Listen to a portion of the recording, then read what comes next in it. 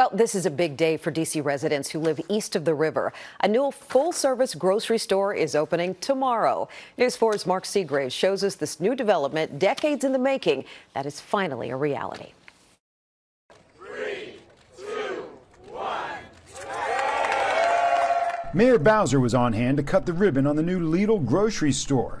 This is the first Lidl to open in D.C. and the first full-service grocery store to open east of the river in more than a decade, serving a community desperately in need of fresh food options and jobs.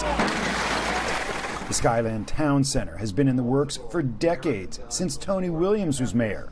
Walmart was supposed to anchor this location, but backed out 6 years ago. When you talk to the community, they know how long they've had to fight to make sure that this store was here, but also this whole development with the affordable housing and then a town center with food options that really rival any other neighborhood in D.C.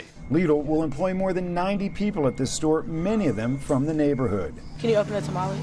Over 65 of my employees are actually from Ward 7 and 8. I'm more than just a manager, I'm like a mother to all of them, so this is my store, it's a reflection of me. And Lidl isn't the only new retail opening here. Chase Bank opened several months ago, and this is the first drive-through Starbucks in D.C.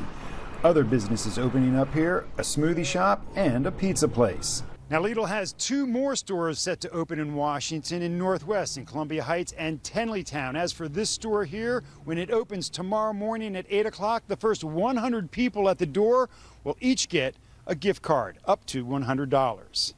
At the new Lidl in Ward 7, Mark Segraves, News 4.